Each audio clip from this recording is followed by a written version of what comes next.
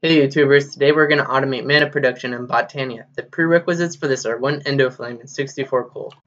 We're going to want to build 1 mana spreader, 1 mana pool, 1 to 9 endoflames, 1 open crate, 1 hopper, 6 redstone, 1 timer, 64 coal, and 1 wand of the forest.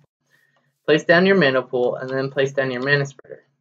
We're going to want to link our mana spreader to our mana pool. So pull out your wand of the forest, shift, right click on the mana spreader so you can see the outline. Then hold shift and right click on the mana pool. If you hover over your mana spreader, it'll say mana pool underneath, and that's how you know they're linked.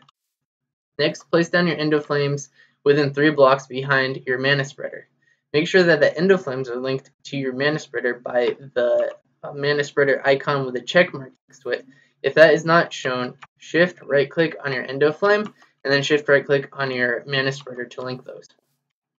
Next, place your open crate directly above your endoflames. They need to be within 3 blocks of the drop zone to convert that item into mana. Next, shift right click a hopper connected to the open crate, and then place a redstone torch connected to the hopper to keep it turned off. Then we're going to want to place down our timer with a redstone to keep our redstone torch from staying on constantly. Open up your timer delay, and depending on how many endoflames you're using, you're going to use a different timer delay amount. Since I'm using 2, I'm going to use a timer delay of about 400. Open up your hopper and throw your coal in. So every 400 ticks, which is 20 seconds, it will drop 1 coal and convert the coal into mana, and then the mana will be sent to our mana pool.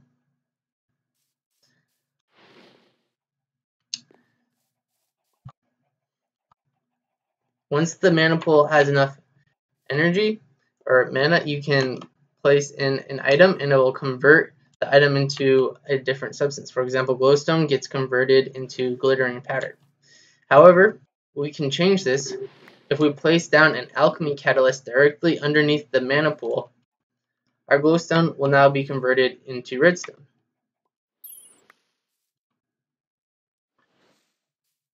Thanks for watching.